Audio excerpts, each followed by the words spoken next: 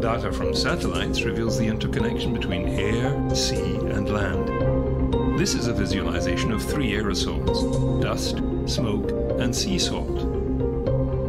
The Calypso satellite data reveals in 3D how dust from the arid Sahara Desert is lifted by the winds each year and transported nearly 5,000 kilometers across the Atlantic Ocean. Some of it settles in the Amazon basin, the largest rainforest on the planet. Sahara dust contains phosphorus, an important nutrient for plants. Calypso shows that on average, 182 million tons of dust leaves Africa each year. When the Sahel was dry, the dust transport to the Amazon in the next year would increase. When it was wet, dust transport would decrease. We can now track global precipitation, wind currents, cloud cover, and ocean temperature. Satellites have detected a shift in phytoplankton populations across the planet's 5 great ocean basins, showing the expansion of biological deserts where little life thrives. Diatoms are one of the most abundant types of marine phytoplankton, but a new 15-year-long NASA study reveals global populations have declined. Diatoms, like all phytoplankton, have chlorophyll, the same photosynthesizing pigment as plants. They occupy the surface of the ocean, where they harvest light from the sun. In large numbers, diatoms form colorful swirling blooms that can be seen from space. According to the study, significant decreases in populations, shown here in red, are mainly in the northern hemisphere. Diatoms rely on nutrients such as nitrate, silicate, and iron to reach the surface layer where they live.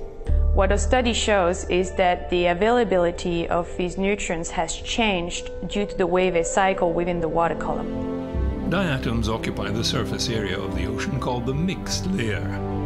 Nutrients collect on the ocean floor and are cycled up to this layer. Various physical forces can cause the depth of the mixed layer to become shallower, so that fewer nutrients reach the diatoms.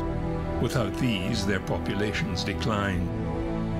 This map shows areas on the globe where the depth of the mixed layer shallowed. It's hard to pinpoint exactly why this change have happened.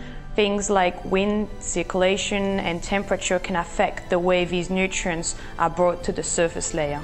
We hope a longer study can yield more information on whether these changes are in fact a trend or variability.